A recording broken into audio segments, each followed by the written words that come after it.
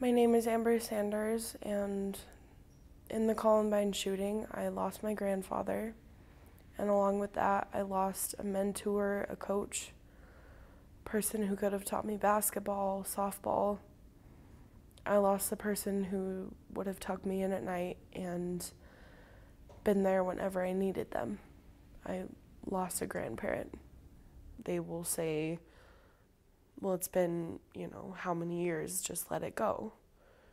Or, how did this affect you? You were just a baby. Nobody understands the long-term effect of growing up around it. It was the first big talk that my mom ever had with me. And before then, it was more just, it was a sad thing that happened. Your grandpa isn't here anymore. But once I got old enough, I may have been around 7 or 8 maybe. Once I got old enough, she sat me down and she explained to me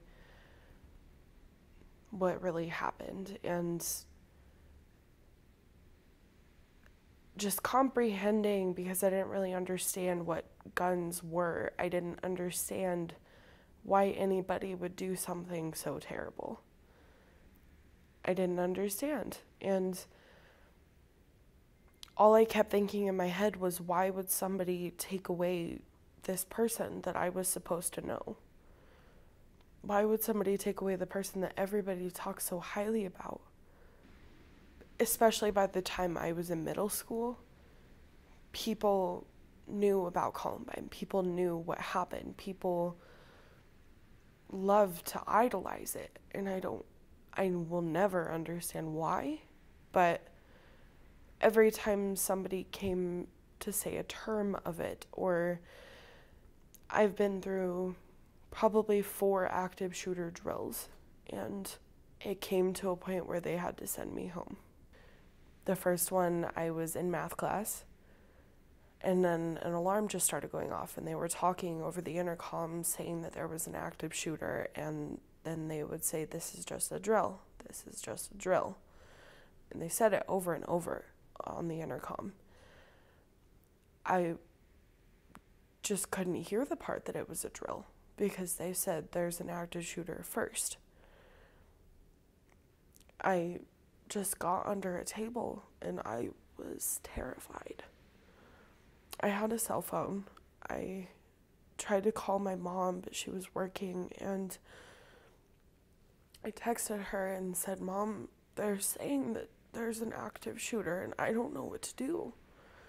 I know you said to hide," and I was hiding under a table, and everybody else was just, they were doing what you were supposed to do. You were supposed to hide, turn all the lights off. We were all hiding. But to them, it was a drill. And they were laughing, and, what kids usually do during a fire drill, they mess around. It bothered me, because as soon as they said that, I just didn't comprehend that it was just a drill. I couldn't hear that part.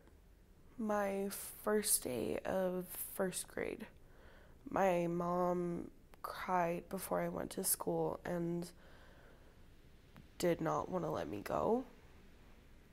I didn't really understand that because I was 6 or 7. She cried so hard she wouldn't let me go. She said how much she loved me over and over.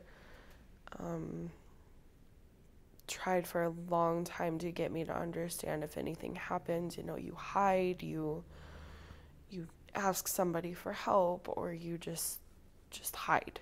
That was the biggest thing, just hide. I didn't understand it at all. Everybody absorbs the emotions around them, I think. And growing up with those kind of emotions for so many years, and then hearing the stories and hearing about something so tragic, and then knowing that you didn't get to know that person like you should have, is extremely, it destroys you. And I went to therapy for years with one person that I ended up trusting, and it helped me a lot to understand what happened and how to deal with it. And it helped me understand that it's okay not to have him around, but I can't be mad or upset about it for the rest of my life.